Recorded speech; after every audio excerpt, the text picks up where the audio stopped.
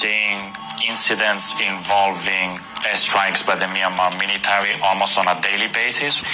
In most of the cases, civilian objects and civilian infrastructure pay the price ultimately.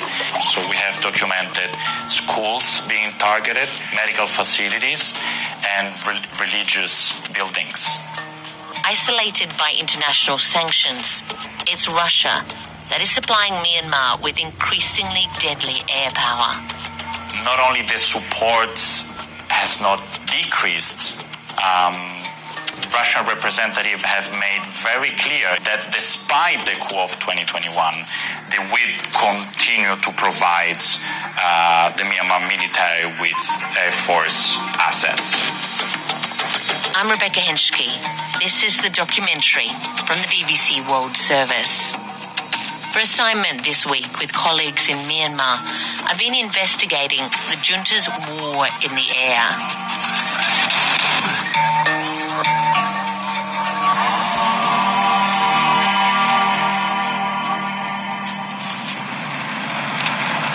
Driving on a windy road through mountains covered with jungle and then patches of bamboo groves and banana trees. This is the border region between Myanmar and Thailand, and we're going to meet people who fled their village after it was bombed in February, and they're now taking refuge in this area.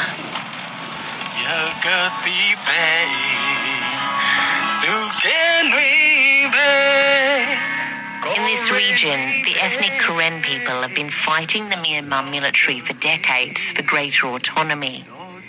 After the coup more than 2 years ago, they joined forces with the democracy movement and have been providing military training and weapons to young protesters. As we weave our way through the mountains, our Karenni driver, who's a lead singer in a revolutionary band, belts out one of his protest tracks. Welcome to Gothule, welcome. Gothule, welcome. After 5 hours on the road, we arrive at a teak meeting hall where the displaced villagers are waiting for us. That was a long journey. Nai Ang shows me videos on his phone of his destroyed village back in Myanmar. You can see just the shell of the church. The church was destroyed by the Burmese military. He's a teacher whose school was also damaged in the attack. I was really scared. The sound was so loud, and we were terrified by the bombs. Another video is from August. In it, you see children at a different school hiding under their desks as the sound of fighter jets fills the air. Duck down, the teacher tells them. When they think it's safe, they run. Keep to the side and duck down. Quick, the teacher tells them. The plane circles back. While crouching in a rubbish ditch just next to the toilet, the children start to pray. God will save you. Don't worry. You can say your prayers louder, says a resistance fighter who came to help the children. When some of the children start whimpering, he says, "Don't be scared. Your friends are all around you."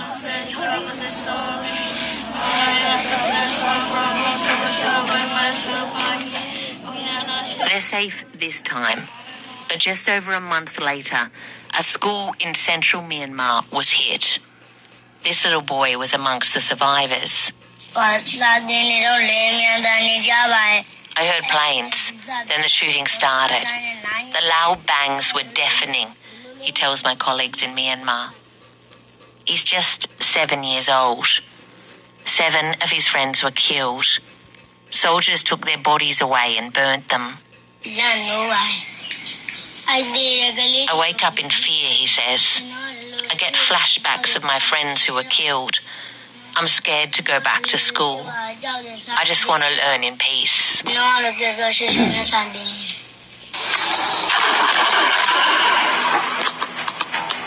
airstrikes are now a daily occurrence for the people of Myanmar. The deadliest attack in April, killing over 170 people. It was reportedly carried out by Russian attack helicopters and jets. Zaitu Ang used to fly them. Most of my friends keep fighting against my people, just my Myanmar people.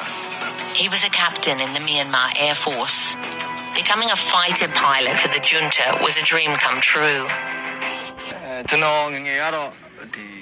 All I wanted to do since I was young was fly a plane. That's the only reason I joined, no other reason. My adopted father really wanted me to become a military officer. I come from a poor family. My family thought that I would get a good salary and be able to live a respectable life if I joined the military. So your family was very proud of you? Yes, right. When I was chosen as a cadet, not only my family, but everyone in our region was proud of me. Everyone related to me was proud of me. They praised me. But people's view of men in uniform like him dramatically changed when the military seized power in the coup. Zaitu Ang says he knew straight away that it was a mistake. They are monsters. Most of Myanmar people seeing, knowing all soldiers are monsters. But it took him over a year to defect. Although I had made up my mind, it wasn't easy to leave the military. I had to carefully plan the best way to do it. We often used to say that you only leave the army when you are dead, not alive. He also worried about how he would be viewed by his own people on both sides. How could people trust someone who betrayed the army he was in for 18 years? I was also indoctrinated for many, many years. It was very hard to betray the institution I was in for 18 years. What I feared the most was the idea of being a traitor. He was helped by an underground network run by opposition groups. They helped defectors like him escape and then cross the border into Thailand. He now lives in a compound with others who have fled. In the middle is a grove of trees. There's bamboo, banana trees, dragon fruit, and lots of ponds with fish and lotus flowers in them. In one of these houses is the captain's shop he now runs. It sells everything from washing powder to chips and lollies. Captain's wearing a crisp white shirt tucked into a Burmese longji, the male sarong. He's smoking a long cigar. He's a very welcoming face and a big smile and looks much younger than his 30-odd years. In the back room of his shop, Captain Ang is on a Zoom meeting. How do we distinguish fighter jets from ordinary planes at night? The voice on the other end asks. He passes on inside intelligence about the Air Force to the resistance. Now, how do you pass on that information and how detailed do you go? It depends on what information is needed, what people are looking for. Are they trying to protect themselves from bombings? Or are they trying to understand the types of military planes? Or do they want to know about military air bases? We share our knowledge based on that. Are you ever troubled by the fact that you're giving information to groups that are fighting against your former colleagues, your former friends?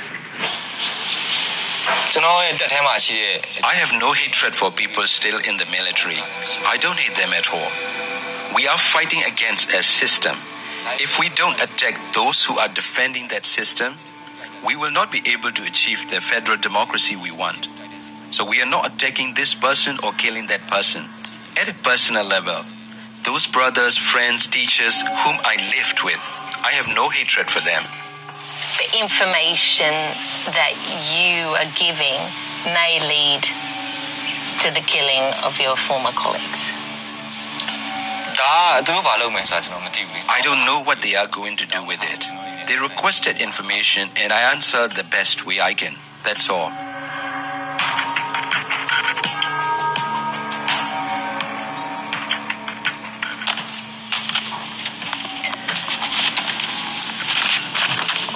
pulls out some printed satellite images. So we're looking at Google Earth pictures of Naypyidaw Airport that shows a major upgrade. Naypyidaw Airport, the Air Force's main base, is where he used to live. He points to 3 large sheds. We built them, he says, to make way for the arrival of 6 new fighter jets from Russia, the Sukhoi 30s. To place the Su-30, yes, Su-30 aircraft. What did this upgrade and the arrival of the Su-30s mean for the Myanmar military? Well, it was very important because the planes are very large, so their attack radius is very wide. What was the training program? What did the Russian team on the ground teach the Myanmar Air Force? The Myanmar Air Force chose 50 pilots and crew ahead of the arrival of the first 2 planes. There are around 8 pilots, including Su-30 squadron commander and more than 40 air crew. So more than 50 people were sent to Russia to get training on how to operate these planes. So far, 2 have been delivered and put on show at military parades like this one. Leonie from Myanmar Witness says their arrival represents a significant upgrade. The Sukhoi 30 is an advanced multi-role fighter jet that has both air-to-air and air-to-ground capabilities in the version that was exported to Myanmar. It has an even greater capacity to carry weapons, up to 8,000 kilograms, and as of this moment represent the most advanced aircraft in the arsenal of the Myanmar military. There have long been ties between the military and Russia, but post-coup, Moscow has stepped up to become the junta's biggest foreign backer. According to the latest report from the UN Special Rapporteur for Myanmar, over $400 million worth of arms have been shipped from Russia to the military since they seized power, including from state-owned companies. It's a David and Goliath war in the air. The People's Resistance is using civilian drones, the kind you use to take video from to fight back in the air. 25-year-old Tiger Keen leads a group of female drone bombers. We don't have any resources like the military council. We rely only on public donations, so we can't afford to buy planes. But we don't dwell on this. We just think about how we can fight to win against their planes. On the ground in their jungle camp, she and other women attach homemade bombs to the bottom of the drones. Compared with the plane, our drone is like a sesame seed. However, it can go far when you have many sesame seeds. I don't feel discouraged. We are now developing more advanced techniques. We are exploring and testing weapons that can bring down their planes. Before the coup, she was a university student. In one drone video she shares with us, you see her fly above a military convoy that is traveling along a road. When it stops to refuel, Tiger Keen releases the bomb.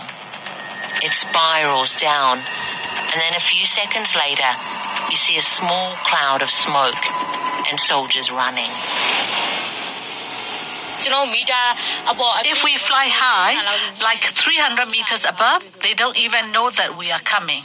So we can attack them effectively, and they are scared of drones. Drone attacks are really